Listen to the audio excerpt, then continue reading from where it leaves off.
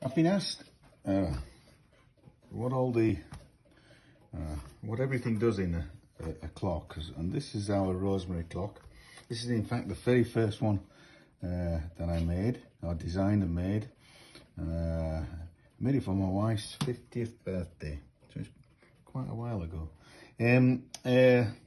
So perhaps a good way to do, the best way to show you is, well, it's ready for a service. So the best way to do it is probably to strip it down and show you all the parts. So the first one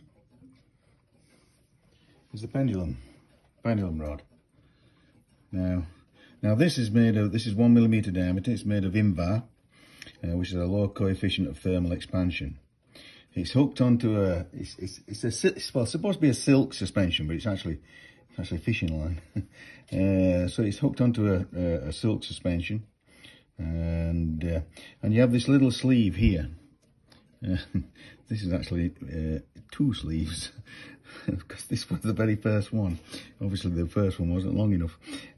So we've got a sleeve here which has 2 flats on it, and that fits into the crutch, which is at the back of the clock. So you can see here, there's this bit here. This is called the crutch, and this is connected to the pallet. The pallet's here, and this is what, when the power's on the clock, this is what impulses the pendulum. So from this pallet and escape wheel, you get a little impulse, and it gives the pendulum a little kick, and that's what keeps it going. So that's the first bit.